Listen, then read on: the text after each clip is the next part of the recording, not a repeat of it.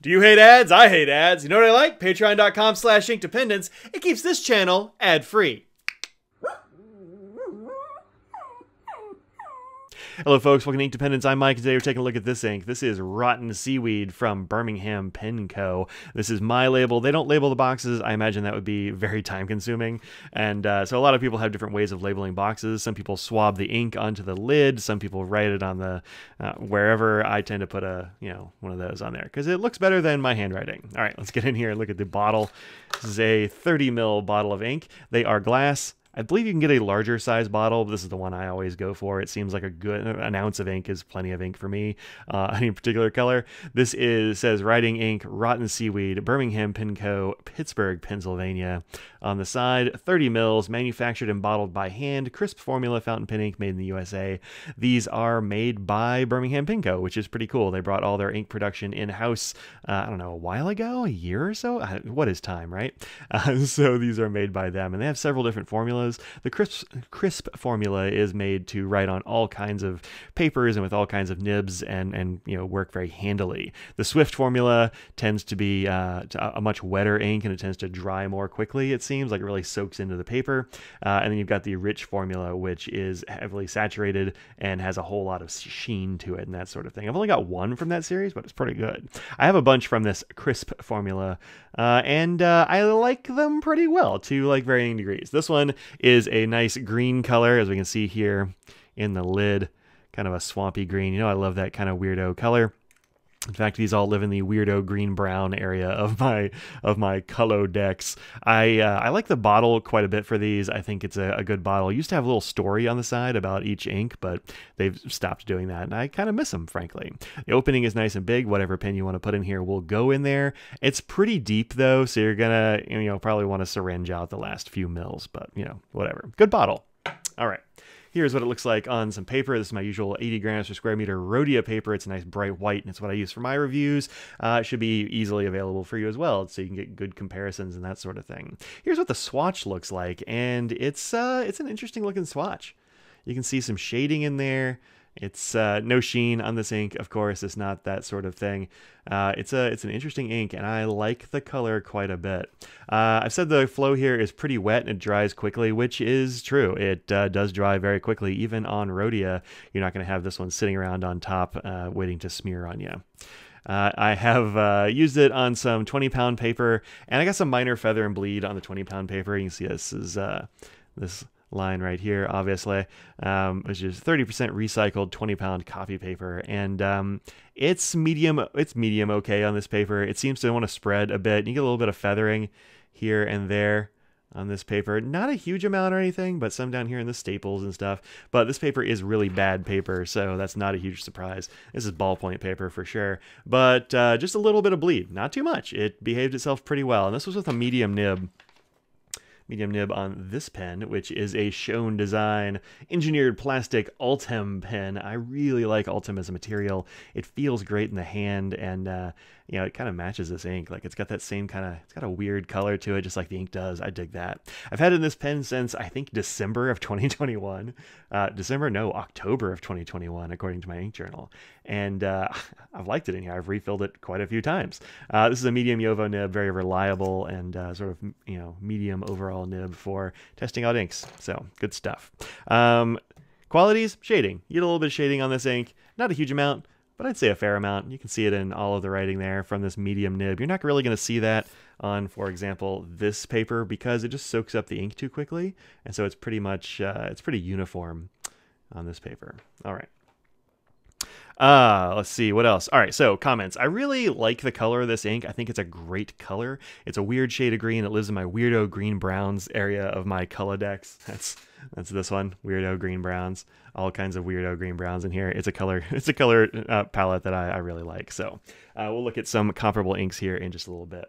It does have some feather and spread on low-end copy paper, like I showed, and it does have like a little bit of bleed through here and there, even on Rhodia. It's not much, but occasionally you'll hit a spot that will give you a little bit of feather, or like up in Up in here, you get a little bit of feather. It's not much, but it's weird for rhodia. You know, it's kind of strange, but you never know how these things are going to react to pens, paper, and ink. So it's not my favorite performance. I wish it was a little bit better in performance, but the color is really cool. So it's definitely got that going for it. And the ink is inexpensive at 13 bucks for a 30 ml bottle, and often on sale. I think I bought these on a sale, and I feel like it was like 9 bucks, and at 9 bucks, like, absolutely, right? I bought several bottles at $9 because I wanted to give them a try. Okay, so let's do the water test. We'll take a look at it on some other papers, and we'll look at the chromatography and some color comparisons.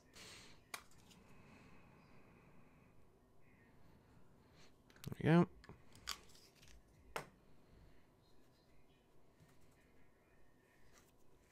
I'm not really sure what to expect from this ink. It doesn't look like it's moving around much, which is pretty cool. I wasn't expecting it to have any water-resistant qualities, but you never know. Let's go ahead and mop it up.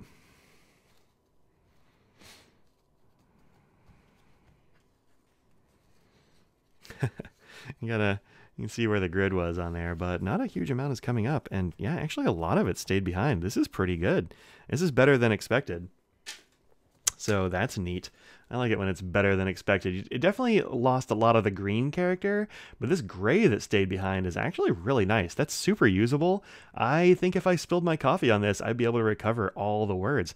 I'm going to go ahead and say this is a little bit water resistant. Not the green, but this gray component underneath. That's pretty cool. I like that. So if you get your seaweed wet, it will rot away to gray, which is, you know, perfectly good. All right. So here's what the chromatography looks like.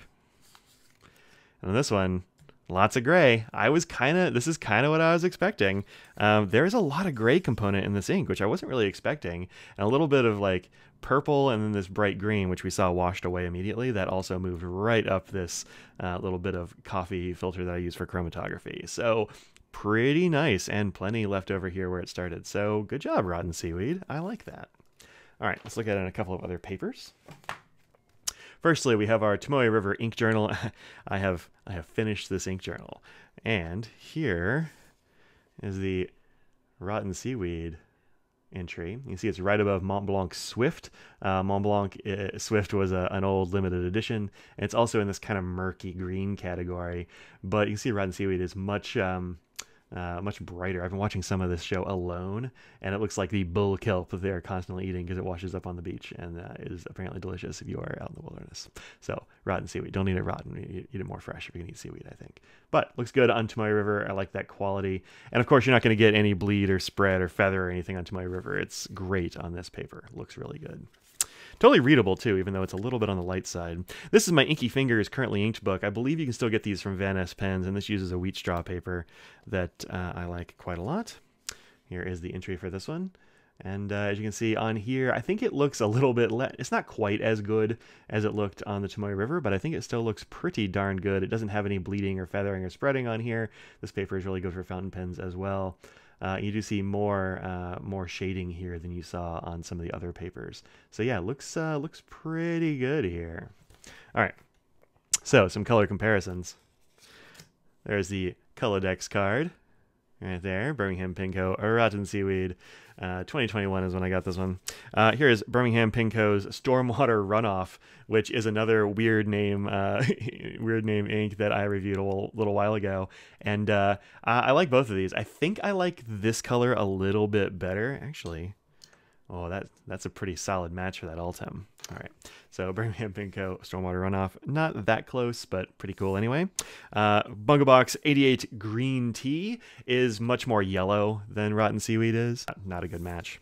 Then we've got Diamine Music Series Wagner, which I really like this one a lot. This is a good looking color, but again, more yellow. This is closer to green tea than it is to seaweed. Then Diatramentis. I don't get a whole lot of Diatramentis ink. I need to try one of these out again soon. This is again more in the yellow vein. Let's get to some that are closer. This is getting even closer. This is Troublemaker Kelp Tea. It's got kelp in the name, so I'm like, yeah, let's try this out. Why not? And it's got some of the same character, but this has so many things going on here. This is a multi-chrome ink that's got fairly it's got an interesting saturation and like a weird color tone to it, but it's kelp, kind of like seaweed. I mean, kelp is a seaweed, right?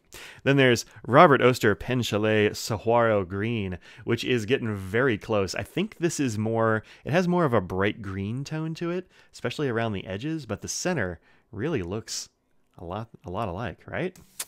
And then lastly, IWI Waking Colors of Nature Waking of Insects, which is pretty close. It's a bit lighter, I think, than Rotten Seaweed is, but pretty close in terms of color tone. I think these are the closest, these three. So if you're looking for something that is kind of like this but subtly different, I would go with one of these or Rotten Seaweed. These are all pretty good. Okay. All right. Thanks very much for watching this review. I hope you have had a good time. If so, hit that like button, and even more, hit that subscribe button, and catch more videos on this channel. Thanks to birminghampenco for making cool inks. I bought these with money, so thank you very much to patrons on my Patreon for supporting me in these endeavors. And I will see y'all in the next video. Peace out.